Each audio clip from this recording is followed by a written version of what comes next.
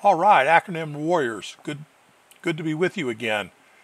We're ready to take this thing to the next level, which is I'm going to describe how you can get a copy of AcroRadar, how to download it, and the first 100 people that subscribe will get a perpetual license for free. And then after that, it'll be $30 for a one-time purchase. But here's what you need to do to go get AcroRadar. You go to acronymradar.com, hit get started today. It'll take you down to this email. Put your email in, sign up. It'll send a link for you to verify your email address, and then we'll send you a link for you to download the free trial. So that's how you'll be able to get it. Now, as you know, AcroRadar is a word add-in that handles all your acronym needs. And here is just a quick review. Here is the acronym ribbon that is a word add-in here under AcroRadar. And I keep telling what the most powerful feature of it is, and that is the auto sequencer, which is right here, which will, first of all, let's highlight all the acronyms in here. If you see these acronyms are in yellow, that means they're not spelled out. And what you typically want to do for most applications is to spell those out on first use. And the auto sequencer is what you use to do that. And we're going to just show you how that works. And as you can see, it spelled all these out. We're going to hit Word's capability to accept these changes, accept all changes, and then you can go in and show your acro table, which is a list of all your acronyms, their page number, and the line number on which they first occurred. So that is some of the most powerful features. You can also get a glossary table, a combination acronym and glossary table. Let's just do that acronym and glossary table real quick. And you can see, like, a database is this. It's intermingled in here with the acronyms also. And so that's a combination integrated acronym and glossary table, which is a handy feature to have if you need that. Let's see what else. This auto refresh will tell you how many acronyms you have. You got 18 spelled, no unspelled, and a total of 18. You can go to these. You can go to all of these reports, and I'm not going to get into each one. Not in database report. Let's just run one. It should be no entries, and there isn't. Everything is in the database right now. If you want to look at database operations, you can see test 001 acronyms is a table that we're using. These are the acronyms that are in there. You can always add one here, or you can add one through redirect acro or auto acro. What else can we show you? Internet search is integrated right into the thing. And you can search for any acronym you want here. This is a third-party acronym finder integrated in here, and you can pick one and add it to your add to local if you want. So that's how you can do research online. Let's say Let me see, review, I got changes, track changes, and I just want to blah, blah, blah. Okay, now I can hit, go back to AcroRadar, or I can hit revisions. And it's going to tell you where the revisions are. And this is very handy if you want to, if you're coordinating with other people and you've made revisions, you can pass those back and forth if you're not using some other common expensive package where multiple people can coordinate online.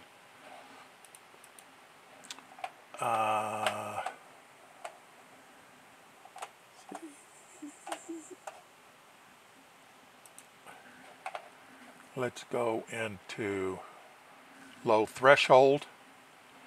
Now, there's some rules where if something's not, if something's only spelled out, say less than 3 times or 2 times or 1 time, for the Department of Defense, it's 3 times. You should spell the whole thing out rather than use an acronym. So this low threshold capability, it's set at 3, and it's going to tell you, it's going to go through and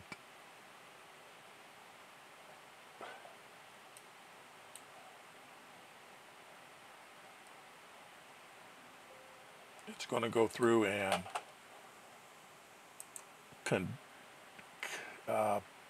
replace those without the acronym. We're going to accept this. And now if you go back and show your acro table, there's going to be no acronyms. Oh, except for blah. Blah is in there, which is shows it as an acronym. It's funny. So, again, you need to go into the description, and it'll tell you to go to acronymradar.com. You subscribe. You will get an email to verify your email address. And then after that, we will send you a link to download AcroRadar. And AcroRadar is a fully signed and secure package that you can install on your computer. So that's what we have going. That's just a quick overview. This launch acro check is a feature that I should probably show you that. Let's show you that with something that's a little more. I am going to get this starting small out of the help file. It's got some acronyms in it that now we can launch AcroCheck, and there you can see you can work these one at a time from here if you want, or you can actually if you go to operations and hit auto resolve, it'll do the same thing as auto sequencer.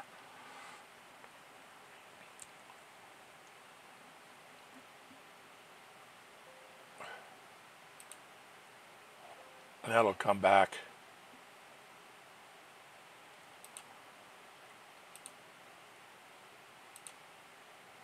and show you that everything is resolved. It's in green. So that's what Launch AcroCheck does. It's just another way of walking through each and every acronym to make sure they're adjudicated properly. Let's go real quick to Launch Acroback. If you turn this on, it allows you to not get behind. It will pick up. Come on.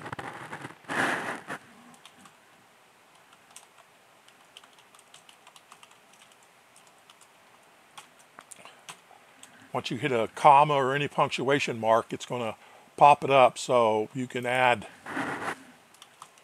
a spelling.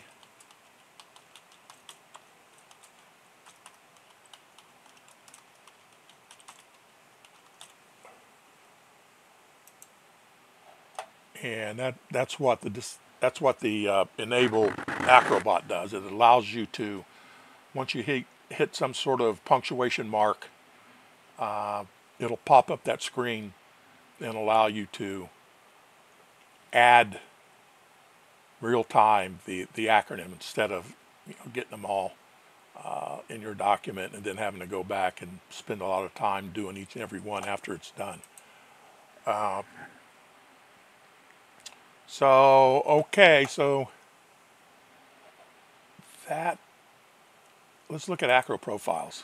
This is a pretty one. You got to refresh this. NATO tells you the issues with NATO. Acronym is not spelled out on first use. It's no in-document spellings. In-doc spelling and database spellings are different. Now I can go here. I can hit acronym expand through the context menu. There is no spelling, so I would have to redirect. Or didn't I just add that?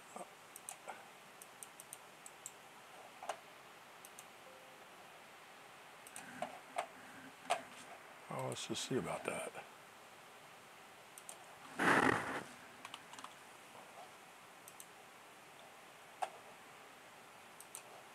Why I didn't find that fucker.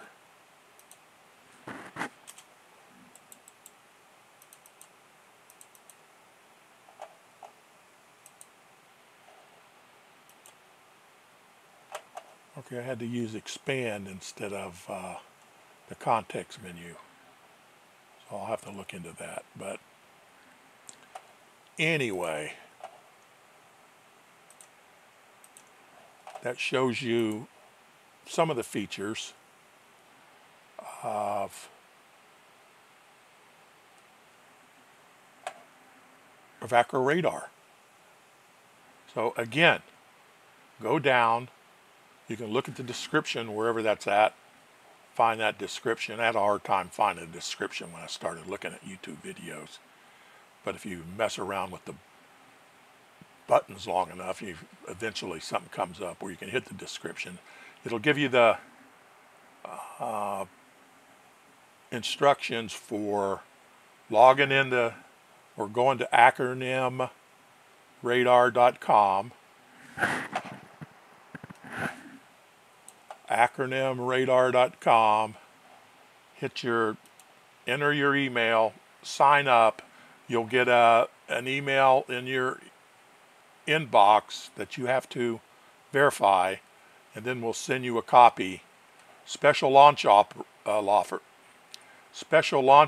We're celebrating our release. We're giving away free perpetual license to the first 100 users.